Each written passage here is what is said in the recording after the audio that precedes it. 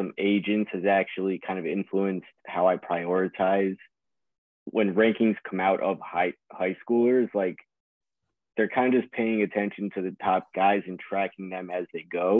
When it comes to the who's making decisions at the end of the day, come draft, prioritizing, the guys that, like, knowing who agents are communicating with, who they're tracking, looking at it that way more so than like Bartorovich, Basketball Reference, stat queries, and like Ben Rubin when he had all those benchmarks. The guys who end up negotiating these deals come draft time are paying attention to certain guys. Those, to me, were always the priorities. Because I like to try to find like guys that are like sleepers or whatever. But at the end of the day, even though, let's say I find the sleeper before anybody, but then guys will be up on him and then he'll be on those rankings that you're looking at like a few weeks later. So you're not like, you might be a few weeks after me or somebody who like uses bar queries or whatever, but you're still going to see the same guys at the end of the day if they're in the draft. Right. Like, had I been more focused on high school scouting at the time, the Thompson twins were playing 20 minutes away. And mostly, like, yes, I'd have a little bit more up close, like, viewing of them, but now everyone knows who they are and everyone knows how good they are. I'd rather spend more time being right on the guys that are kind of widely considered towards the top anyways. Wait, do you go to a lot of games in person, and how important do you find going in person? Like seeing people, like, up close. What do you think are the advantages? I think typically people will say, like, give a similar answer there, like just like the physical tools or something, and then maybe like personal interactions, like the way a guy conducts himself with teammates and stuff is like something you could see better in person. But I always give the other side of it is like seeing guys on tape. You get the advantage of being able to rewind, and so that's like a really big advantage of seeing guys on film. So yeah, what do you think of all that? Yeah, like, doing a lot of the classes and like quote unquote mini conventions over the years, like, you learn directly from scouts, like, the things that they prioritize and even what they do when they go see a guy in person. And like, it's all intel gathering. It's all communicating with their content, like their assistant coach contacts or head coach contacts. There's a lot of like kind of surface level, like, this is how we build the entire report, is get the background from showing up like 2.5 hours before the game, just like watch like the empty arena warm up. There is like what I'll call just data points of personal or personality and character background to pick up from the way they approach warm-ups, the way they, like you said, interact with, whether it's their coaches, their teammates, how they treat student managers. Hoop Summit a few years ago, Cam Reddish, compared to some of his teammates, could not have looked more disinterested in being there. And it just really stuck out from the way that he just carried himself for those few days compared to a few of the other guys. And I'll get back to the warm-ups part. Like, in college, you don't, stray from your lane, basically. So like during warm-ups, you can, in shoot-arounds and stuff, you can kind of see like other skills guys might have that, based on their role and whatever, like, they're just kind of not allowed to showcase. Like, Lonnie Walker did a whole shooting workout where like he did spot up mid-range jumpers from like 5 spots around the court, and it was just warming up, but it wasn't done with any like spin as if he was coming off a pin down or taking 2 dribbles and pulling up. It was just spot up, like taking a pass and spotting up. And I wrote it down, asked the question, like, why is he warming up like this? Why are they having him warm up like this? I'll say the context or the scenario these guys are in, whether it's for just 1 year, whether it's a couple years. Remember Josh Riddell? He used to work for Draft Express. He did some stuff for them. Yeah. I remember, what's it called? He went to a few Wake Forest games where John Collins was there, and Collins, he would always talk about how Collins shot so well in warmups, and I kind of took note of that at the time, and because I don't know if you remember, like Collins never shot a wake like in actual Right. games, but yeah, just taking note of the how he always said like in warm-ups he always shot really well. And yeah, I kind of put that in my evaluation a little bit. I probably should have counted even more from what we saw, but yeah, like yeah, that's an example. But yeah, like the Cam Reddish example, did that change your opinion of Cam Reddish at that time? For sure.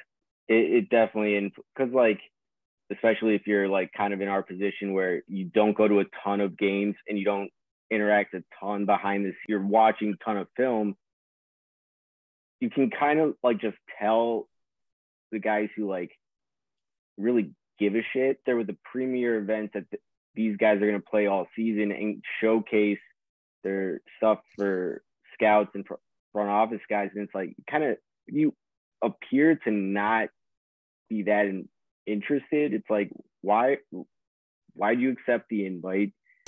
I think Zion was there, but he was hurt, so he didn't play. But like that tells you something about him. Like he actually went for a few days and he like was involved with his teammates.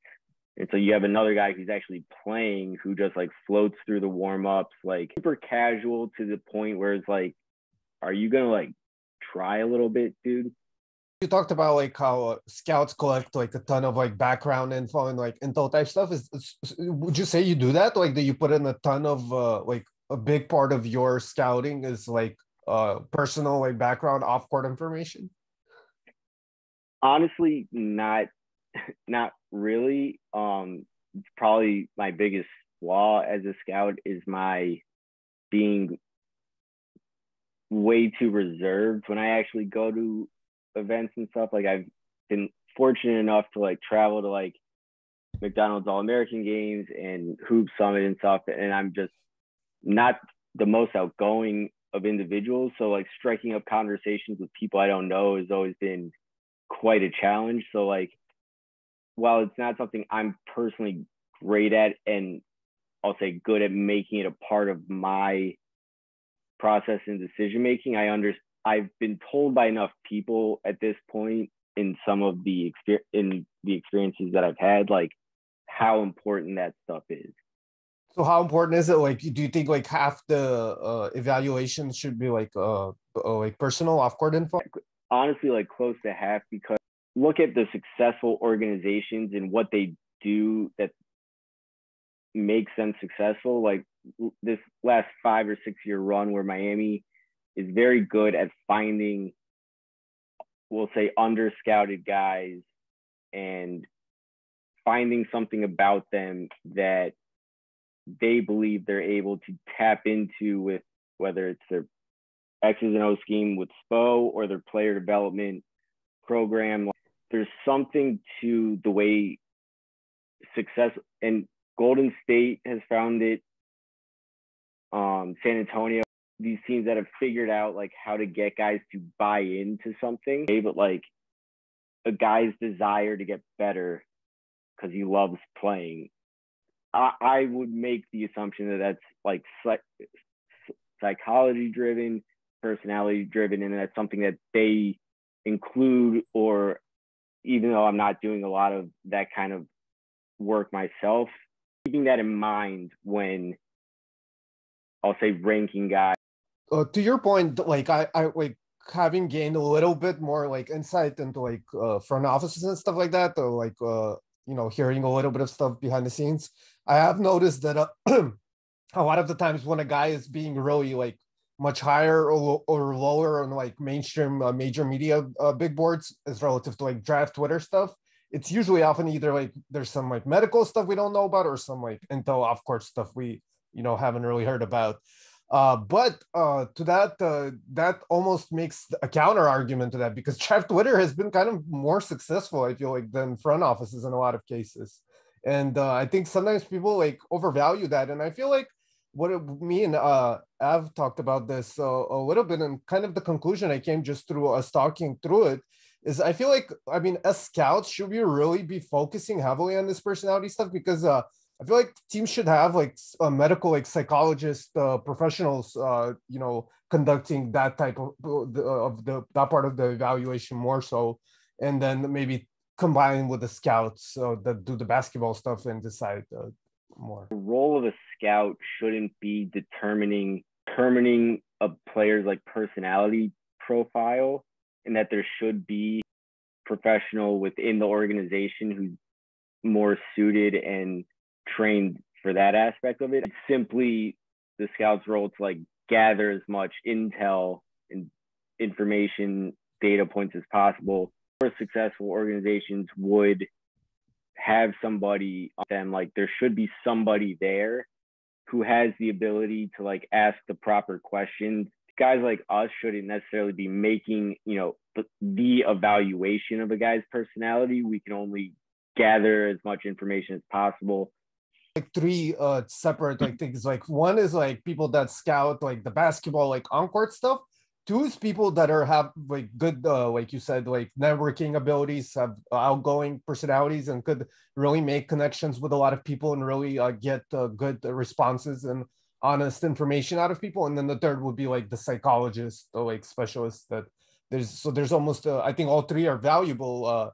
But I gotta like my personal opinion, I highly doubt that any team actually like holds like 50% of the evaluation is like off-court stuff. It's hard for me to believe. There's like a tier of guys within the tier that could really change things. Your point, like it shouldn't be maybe 50% or anything like that, but it like being a piece of the puzzle, it could be a deal breaker in extreme situations. It could definitely be like that, you know, for certain organizations that's not an issue, they'll handle it. And then for some organizations, like there's off-court stuff where it's like, no, we're not going to deal with that. We'll just prioritize another prospect because of whatever reason X, Y, and Z is. Reason number 10 on a list of like how you prioritize valuing a prospect. But once you get to number 10 and two guys are relatively similar in how you view them, that's the deal breaker. I had like one thought and then a question off that. So I think part of the big issue with like discussing all this like off-court stuff, all this intel stuff, is like what happens is that you start conflating discipline with motivation. Where like if you look at someone like Evan Mobley, right, like during the senior season of high school, there's a lot of questions about his motivation, where like he wasn't giving that as much like defensive intensity or stuff like that. Or like when you look at even like Kobe Bryant, right? Like he should have a generational like intel. If obviously I wasn't even born when he went to the NBA, but retrospectively speaking, he should have like the best off court like intel. But what would happen is that like if you do conflate the motivation with discipline, you start to see like that workaholic aspect of discussing like their discipline, as in the discipline provides the results rather than when the motivation produces the emotion. So if you do have the ability to go into like the gym and slave away and keep working on your craft over and over again, but you don't display the same level of intensity on the court, you can't conflate those two. So I think that's what happens a lot in terms of intel, where like you see like you start seeing motor and you start seeing they're not as motivated, perhaps regardless of the context. But you start using that motor and motivation and start making a general assumption on their overall like work ethic or their ability or their motivation. So I think that like conflating motivation and discipline, that's like a theme I've seen over and over again. And I think that looking at players retrospectively and just seeing like those little flaws, like the Mobley thing, the Kobe thing, I think that'd be really important. Their teams will raise questions about guys. A couple years ago, like the Matisse Thybulle stuff, like because he liked vlogging and stuff, it was like viewed as a huge negative that like he didn't prioritize basketball. It's like that kind of stuff to me is ridiculous, because that's real like 1970s, like let's do 3-a-day practices, dehydrated, and see what happens. The background info is more so, is this guy just kind of an asshole? Does he have people around him who you have to be concerned with? I'll say a larger portion of it isn't personality archetyping. Like, is this guy going to come into our organization and be a headache? To your point, I feel like we may not just have like the best grasp of what off-court intel type stuff really matters, and we need more studies on what indicators we should be really applying. And perhaps when we do get more information about that, then off-court stuff will really turn out to be worth like close to like 50% or something like really high, Right. amount of the entire evaluation, but we just don't. We're like in the earlier process, we're kind of like you said behind the times. Like some teams are still like in the 70s or whatever. So like maybe like learning more information about it and studying it more will make it worth a lot more than right it is at this stage. Yeah, like maybe part of the Spurs' success for 20 years was that they understood the importance of like guys having hobbies. Like Tim Duncan was Right. a comic book reading, paintball playing weirdo, and that was never like Exactly. like stamped out of him or devalued, or wasn't like, and all the weird funny stories you hear about Boris Diaw, like once he went there, and it's like, to the extent that maybe the next phase is like teams prefer to draft guys who they can like, or court guys in free agency who they could say, oh, you really enjoy doing this. Well, this city's great for doing X, Y, or Z of this hobby that you like, and improving their culture and standing around the league and with players is they encourage that kind of off-court stuff. Like my issue with like background off-court, not that I'm like boy, I guess like, but like part of like my criticism of it is like just like 15 years ago, like our intuitive understanding of like the top indicators for prospects would look like at points per game, and like and then like in the past decade we've seen like through analytical stuff and results and stuff, we've seen that like steals and blocks are very important, which is not something we really thought of like 15-20 years ago when I first started looking at the draft. So I can't help but feel like there's a lot of stuff like that with off-court and background information also. And like you said, like some people think hobbies is like a indicator of them not loving basketball, but on the other hand, it may be just the opposite, that it's a very positive indicator. So yeah, just that figuring they're a that well-rounded stuff. person who's well-adjusted. If we definitely get more like I guess kind of quote unquote scientific like information of what background stuff is really important, I think I would put a lot more credence towards that. That made kind of like that discussion around Ant, right? Like 2020 draft, where they were like, oh, he doesn't have the motivation. He wants to play football. He wants to rap. And I don't know, a lot of that. I think that's like the prime example of where like armchair scouts are using these like little tidbits of data or not data of like news or like media, like sensationalist like bits that doesn't really have any intrinsic value, but they still just make grandiose like insights based off stuff that really shouldn't be making insights out of. So I think like on one side of the scale, obviously you do have to evaluate like maybe like the person they just simply don't have the motivation for basketball. And maybe that is something that you take in consideration. But on the other side, like when it is something that isn't very like important, and I think there should be an aspect of like trying to determine what kinds of intel is important, what types of intel can you like truly trust versus you kind of like just throw away. I think that's another like really important aspect of just parsing through different types of intel and figuring out which one's important, which one's not. A mistake, quote unquote, armchair scouts like that, which is what I consider myself at this point. We make evaluations like Ant being a football player first, and maybe he doesn't love basketball and whatever else. We make the determination not as a scout to simply have that as a piece of information. We then, maybe it's subconsciously and involuntary, become armchair GMs and presidents of basketball ops instead of the scout, and say, I don't want to draft this kid because in my mind, I'm the GM or president of basketball ops, and my decision to say no to Ant is because like I think this kid is going to get me fired because maybe he simply just doesn't care enough to be, when you're drafting in the top 3, like, and you're trying to get an all NBA guy, it's kind of like a weird exercise of like, are you playing GM the whole time in this exercise, or are you playing scout the whole time in this exercise?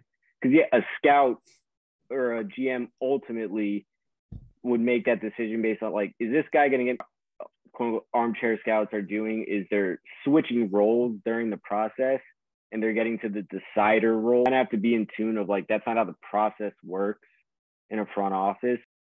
If you want to play armchair GM the whole time, play armchair GM the whole time. But like, you devaluing a guy because of that seems like, why don't you take the counterpoint where it's like, this kid is outgoing. Everyone seems to like him whenever they interact with him. Like, he is clearly a great quote. You kind of have to like go into your scouting process with a kind of clearly defined like list of steps of like why you value certain things more than others, and then, you know, how much you're going to allow personality driven stuff and background stuff to like influence how you rank.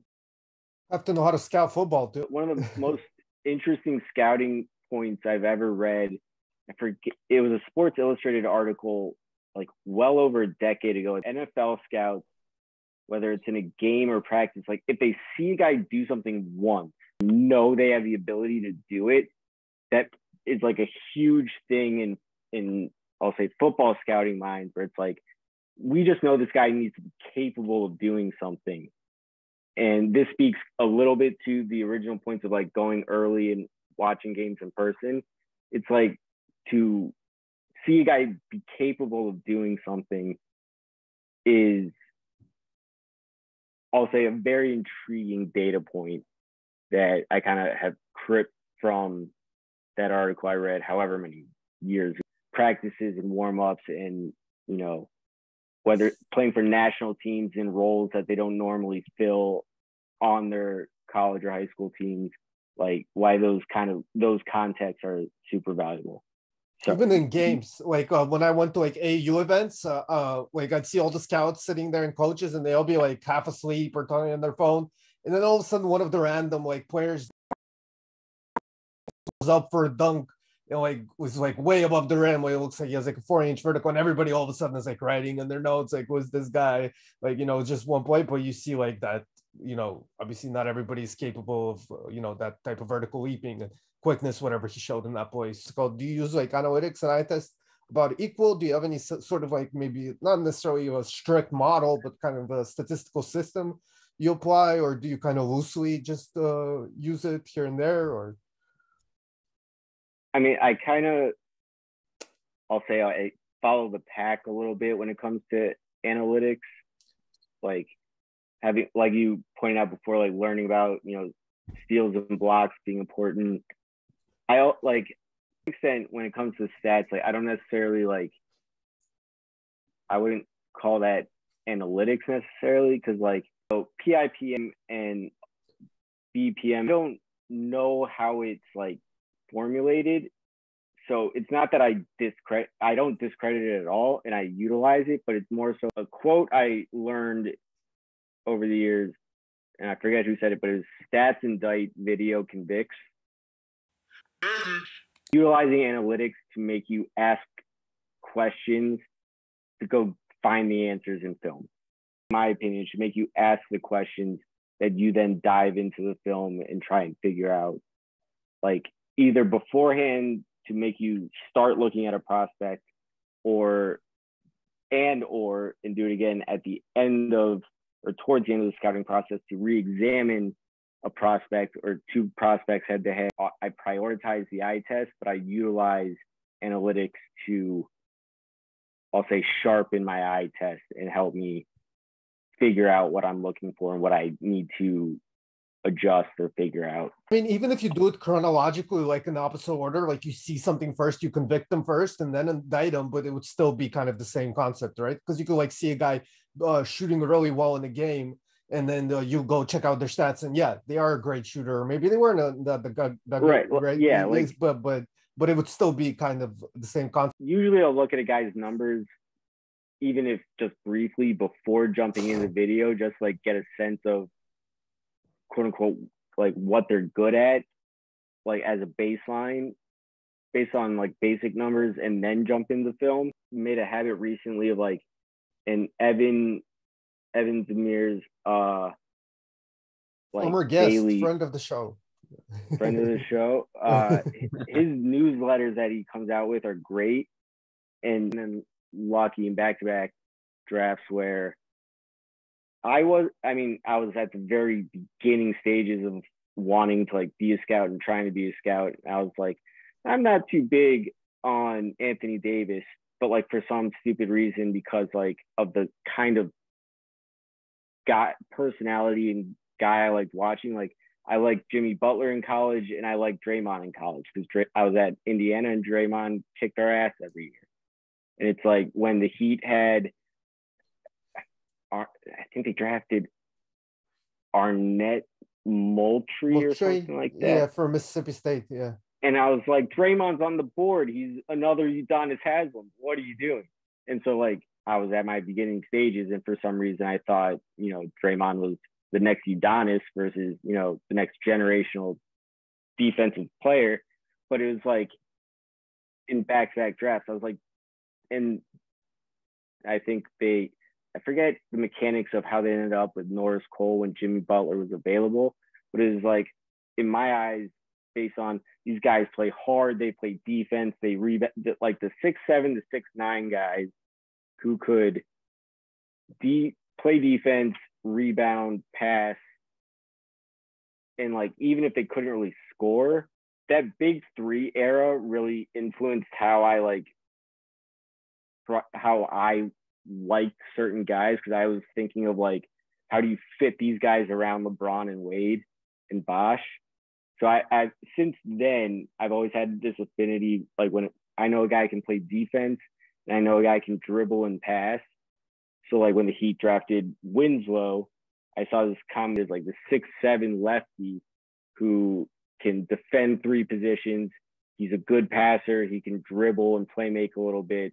Like to me, I idealized that kind of player type for a long time, and it led me to liking guys like Jared Vanderbilt, Bruce Brown, and like guys like that in that draft class. But then like I over the years have missed on guys like Tatum and Trey. And end of the day, you need a number one offensive end.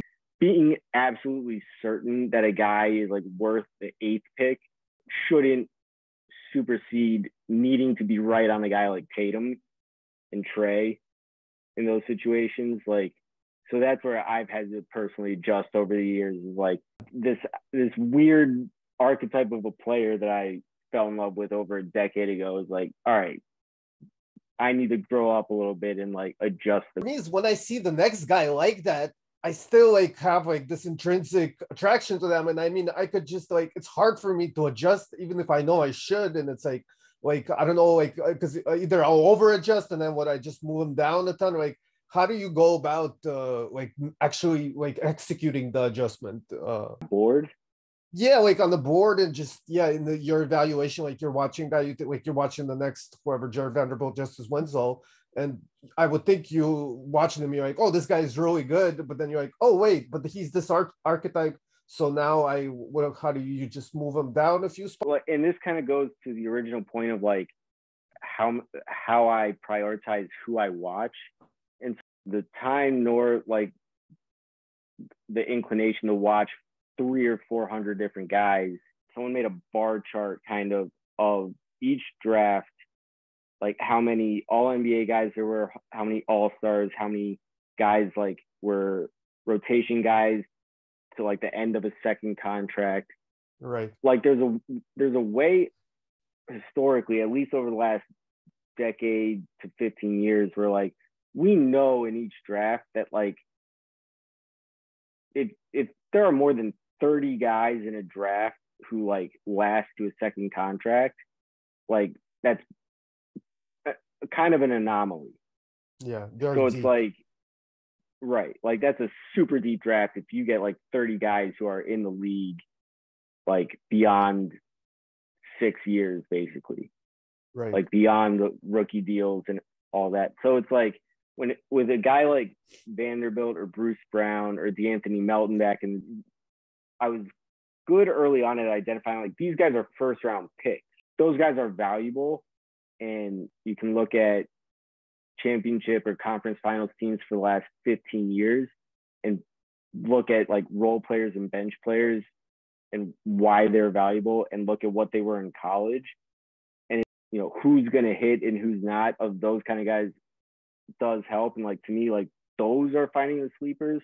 The 5-star guys who like actually are going to find a role in the pros that they're not the star player. They're actually like going to be a good fourth starter for a playoff team. But like in the scouting process, those guys can't take as much of a precedent or priority. Luka, it's Trey, it's Ayton. Like, but you're not worried that you'll miss some like a star in the second round? I mean, I guess that almost never happens, but I still like feel like I gotta find like if there's a star in the second round, I better make sure I don't miss out on that guy. I always like feel FOMO. Like, once you get close enough to the draft, a lot of that is also agent maneuvering. Like, guy was it Gary Payton Jr., who like should have been drafted. Want to sign where we want. Don't draft. Austin Reeves did.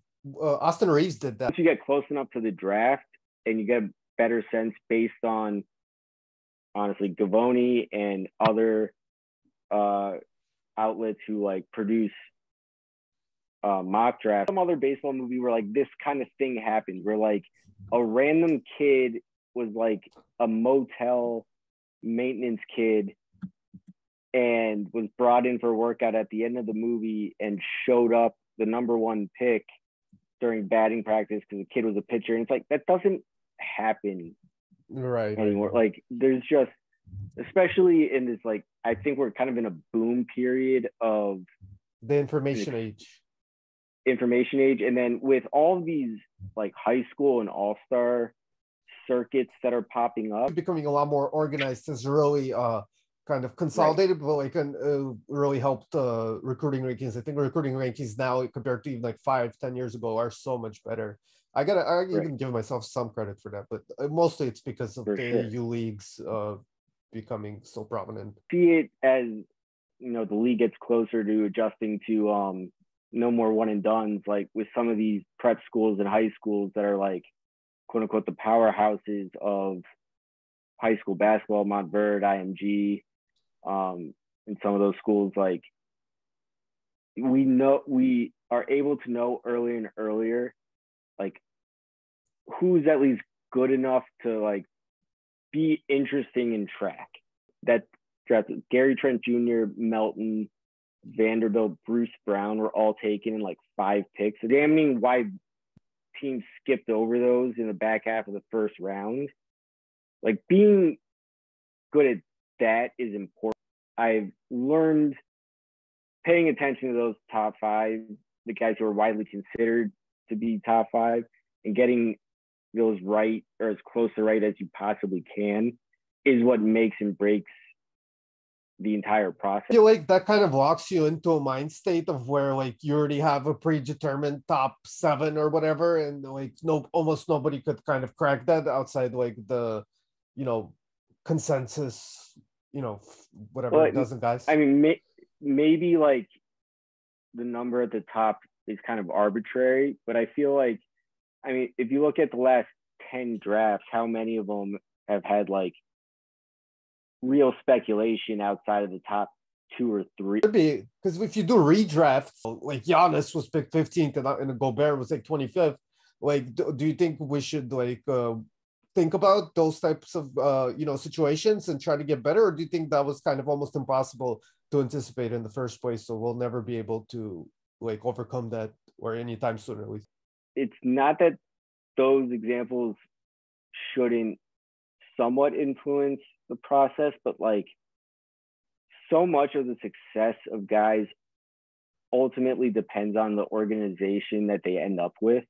Like Giannis's physical development after he made it into the league, like to me, like that's one of the unknown phases of scouting that like hopefully as we advance we're better able to project like, oh, this guy's still going to grow 2+ more inches and gain 70 pounds of muscle, and it's not only going to not hinder him at all, but it's only going to make him a generational star. There's certain developmental outliers that like Kawhi, like right, it's like everyone's like, who saw this? There's certain guys that you maybe don't include in the conversation because like they are such developmental outliers there's almost no way to scout for that.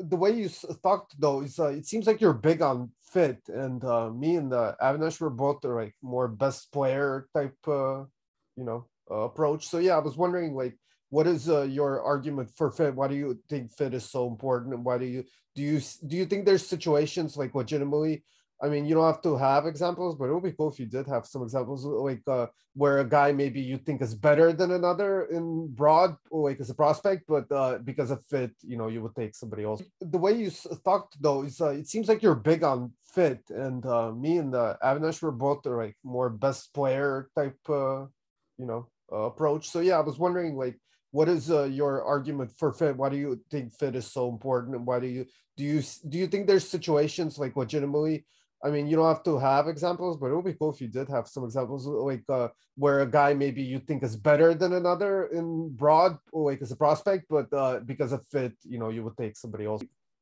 I wouldn't say fit as much as like being sure that a guy is going to contribute in some way.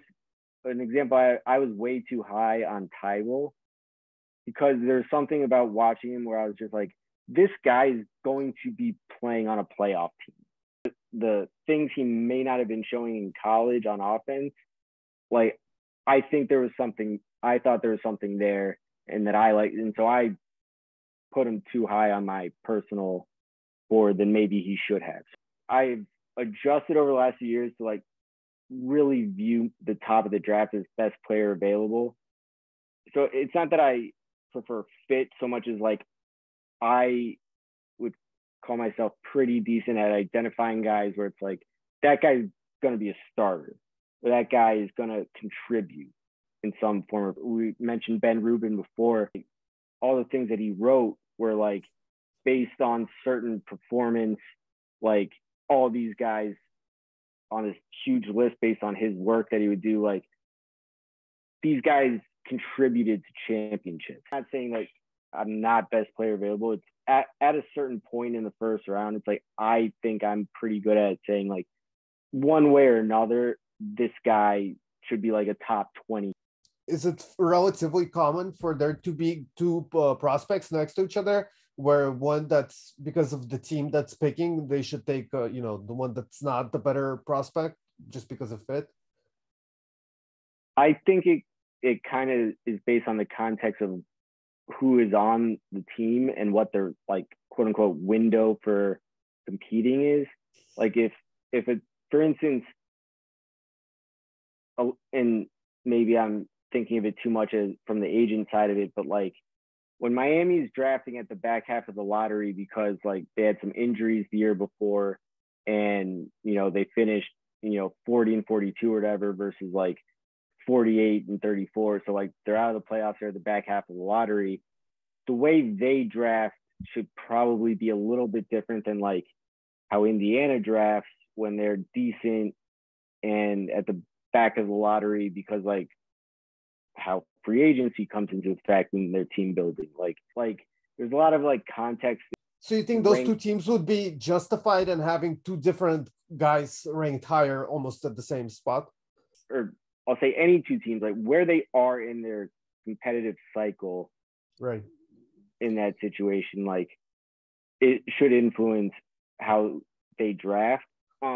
Chicago drafted Dalen Terry at 18. Mm-hmm. Houston, who had the pick from Brooklyn, was in a vastly different situation in their team building. Harden, they bottomed out, like they got the pick from Brooklyn, and they took Terry Eason. In a vacuum, I don't necessarily think I would have had those two players next to each other. This is like if you do a board, because I don't like doing mock drafts. Like I basically am just like, these are the 20 or 25 guys I like the most. Right. And like beyond that, like whoever hits, it's based on things that I can't project or control. Like there's something about them or the situation they get into, like that's why they stick and that's why they're able to contribute. Like people who do tiers, I think, are more so have the right idea. Various contextual reasons why like a group of like 5 guys, why any one of those 5 can be better than the other 4.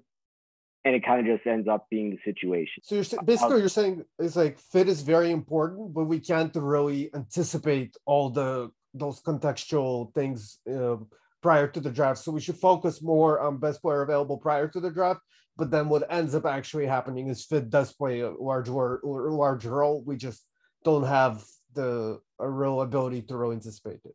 A couple years ago, like I personally wanted the Heat to take Tyrese Maxey and put him next to Tyler.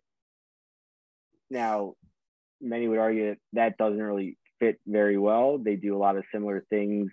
Some would argue having two shot makers like that could be incredibly valuable. It's like, to me, that he was the best player available, in my opinion. Did Detroit take I'm blanking on the kid's name from France. Yeah, Hayes.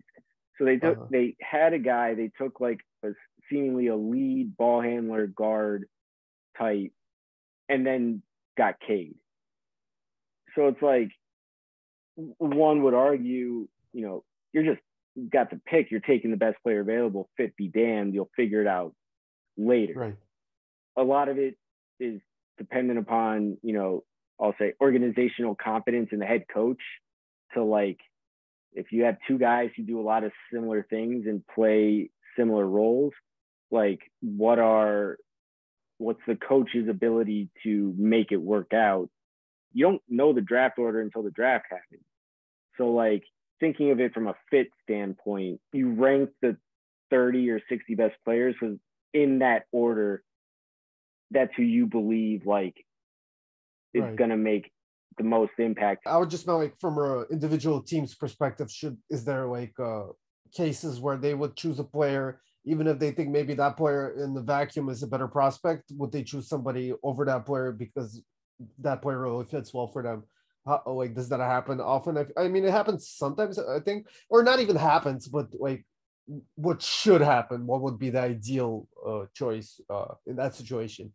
And so that, I think that happens really rarely, though. It does happen once in a while when there's more ideal choices to go for fit over best player available, but I feel like it's so rare that it almost, doesn't.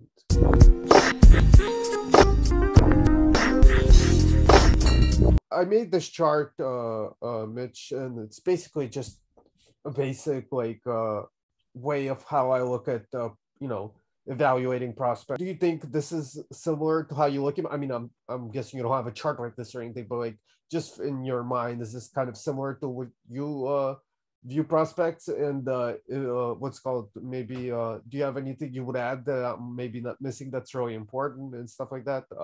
Yeah. Very highly valued by front offices is medical. It's like there was some study done, the likelihood of a player who, I don't know if it was had a major injury or surgery. I forget the exact verbiage used, whether specifically surgery or just a major injury where significant time was lost. Like there's a super high correlation to those guys continuously getting hurt in one way or another, whether it's re-injuring and re-aggravating the same injury, or whether it becomes like basically a chain of events where like, they compensate in one form or another, and it just leads to problems from there on out. Not necessarily that armchair scouts, quote unquote, should value it that highly because like we don't have access and we're not doctors. Like the Michael Porter situation, for example, like the kid had back surgery. Information based on injury history that these teams have access to, and like there's a high correlation with guys getting re-injured. Seeing like 15 years ago study like that, I think it was back then, it was about Baron Davis they were talking about, and it was basically like guys that are like 21 and under, somewhere, I don't remember the exact age, and if they have multiple injuries of where they missed at least, I think 4 or 6 weeks, something like that, and guys like that had like a much higher propensity to miss games throughout their career and like miss considerable time throughout their career. So yeah, like injuries is a youth I found or at least from what I read, were like pretty. I would say the projection in terms of like how I would order it kind of comes right before the final eval. It's like that's kind of one and the same. in a way. Right. Yeah, you're right. It's just, I guess, Yeah. what's it called? Like semantics. Like maybe there's a better way to name this group. It's just like future, like stuff that where this is like right now and this is future. And I was thinking about this earlier, and like certain things are kind of like involved, like archetype. You could have their current archetype in the way that it describes their current value, and then their archetype as in like what their future will be, what way we could see utilizing them in the future. So that's kind Right. of there might be a better word than projection here, but I'm not sure what it would be. Yeah, like based on what you believe is the elite translatable skill. Trent Jr., there should have been something to the effect of like, kid could shoot. We knew he could shoot, even though he's a 5-star or high 4-star recruit heading into Duke. He's joining that team. The context was such like, but we knew what he was really, really good at and what was going to translate. And so like to that point, like how it kind of works to the projection of like, what he is now when he was probably the best player on his high school team, or one of the 2 best players on his high school team, to suddenly he's like the 4th or 5th guy on that Duke team, despite being a super high rated recruit. And that shrinks the context of his role. And that's why, going off some stats in college, certain guys were fantastic college players, like best players on national championship teams, and then are best suited to be like your 3rd or 4th best starter. Figuring out how to project those things, based on what their role was and then could be, I would say is a little bit further down the like process, as far as or further down the line in the process and closer to the end of it. Yeah, I just put the boxes in random almost. I tried to make the more important ones a little bit bigger, but that's interesting the way you describe it as like kind of putting it in the order of like the time you look at maybe production or something, and then you'll start to look at their age, and then you start to gather the intel. Yeah, that'll be interesting. Actually, organizing the boxes in the order you would typically, apply them and to get to the final evaluation. That's an interesting comment. I feel like it's also a good way of like, speaking to younger guys who want to get into scouting, is like figuring out how to organize yourself and the process, like refining your process and the order in which you do things. Well, it maximizes your time, figuring out what it is you value, framing it in a way of what teams value, figuring out the steps in which you acquire that information and lead you to make a decision. A lot of guys have philosophies on, what they like about prospects, but not many guys have the ordered process in which they are able to determine whether a guy fits into their philosophy or not, and why. A lot of guys can't explain why, which is like a fundamental question, and something that I have been told several times over the years is like, if you can't explain yourself and why you like a guy or dislike your monthly scouting meeting and you're on a conference call and you talk about a kid, if you can't make the argument one way or another about why a kid should be, placed higher or lower, like what are you doing? That's kind of like the purpose of the podcast, is try to figure out the whys. What are the important, like the most important and the best ways to approach this in general? So what would you like? We have like question marks, right? In like little boxes, because obviously this is like an incomplete process. So like what other like factors would you incorporate into projection or whatever? Like even if the term projection doesn't encompass what you're envisioning it, like what specifically could also go into this projection value like framework to ultimately derive your final value? One thing that I'm quote unquote cursed with is I have long been diagnosed with OCD. So like my compulsion to get as granular as possible, I would begin finding value in production to such like small detail. Like what is it that production, like what is production? Well, that's our first episode. We kind of came to the conclusion that the fundamental, like basic way to describe one player being better than others. A player that provides more expected points per possession to their team on the average team within the league they're in. Conversation, but like that's the whole like thing that I'll say old heads try to argue against when it comes to analytics is like the analytics doesn't measure the intangible. Like that guy set a screen. Like, okay, that stuff is like measured in one way or another though. Like I go by outlines more so than like I'll say charts like this. My dad is an attorney and I've worked for several years in the legal field, and like the ability that I've gained to like know how to ask basically multiple variations of the same question, or like find like if there's one point of information you're trying to find, there's like 20 different questions to ask that give you the answer and all the like supporting evidence of the answer. It goes back to the ordering of importance and like how you personally process information.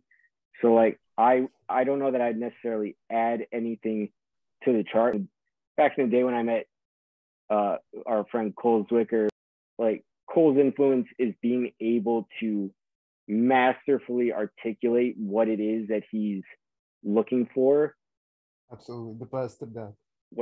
What PD is doing now, Mike, your influence, like, I wouldn't say it's negative, but like people have seen what Cole did and how Cole wrote and have tried to not copy him, but like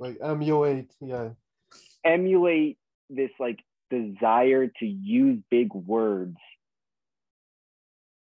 Cole went to law school. Cole's incredibly smart, and Cole is arguably, in my opinion, the best writer, word for word, that there has been in, whether it's NBA writers, college basketball, like in basketball media.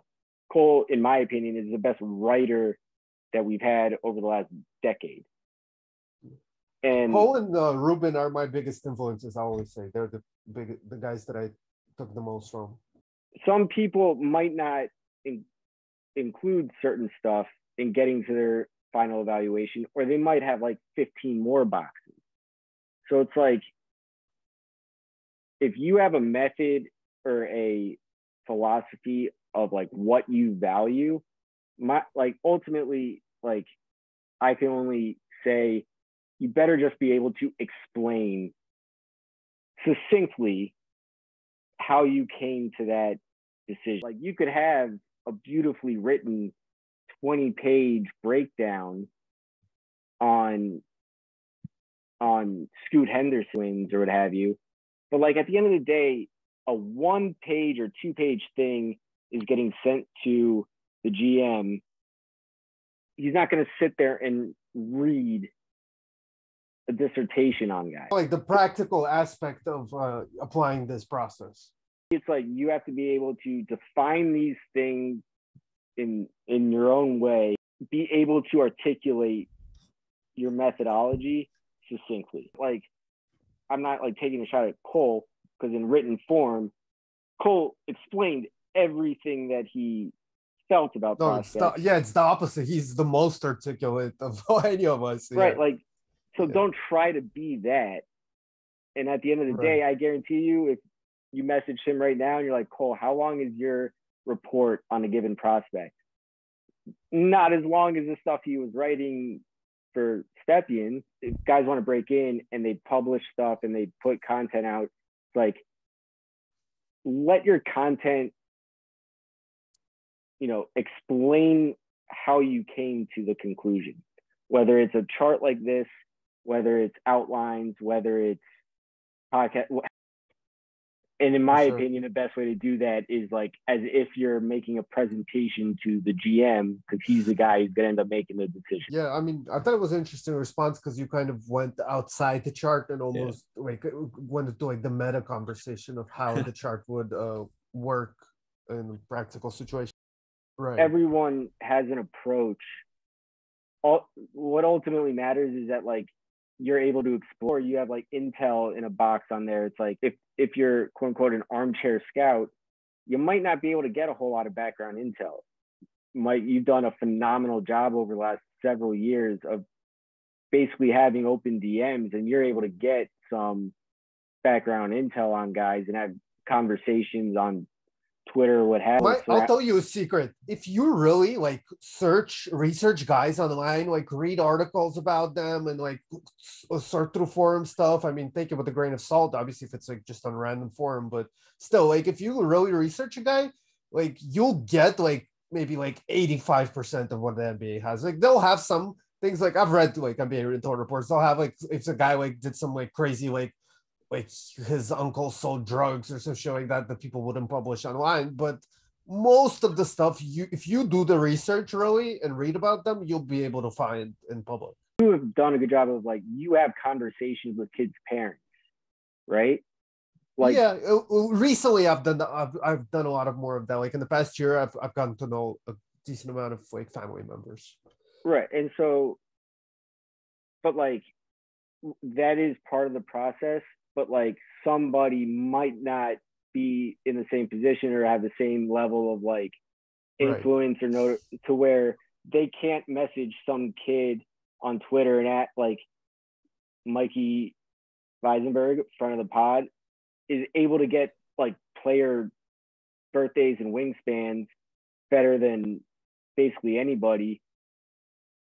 Like some kids who are starting out the scouting process or early on in the scouting process, like if they message a kid asking for a wingspan or something like that, and maybe that's not under the strict definition of intel, but like, their chart might just be a bit different. And so it's personal based on where they are in their, I'll say their own development process. If you feel like that's the most effective way to get to that final eval and you can defend your eval, then like, that's all that matters, basically. Yeah, like who am I to add anything to it if you feel like basically you feel the scouting process is very personalized and it should be that way. That's it should be very individualized. Do you have any like besides of course Cole and Ben, if you guys go on the Wayback Machine, you could still read the Stepien stuff.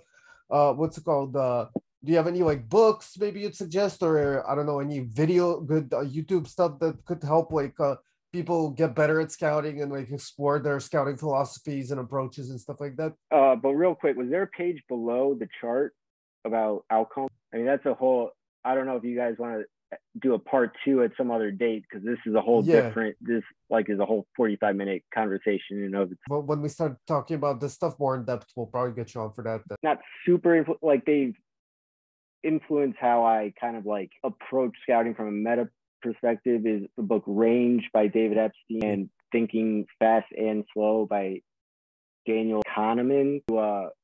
Basketball on Paper, Dean Oliver's. Recently, PD Webb's stuff is great. Yeah, turf.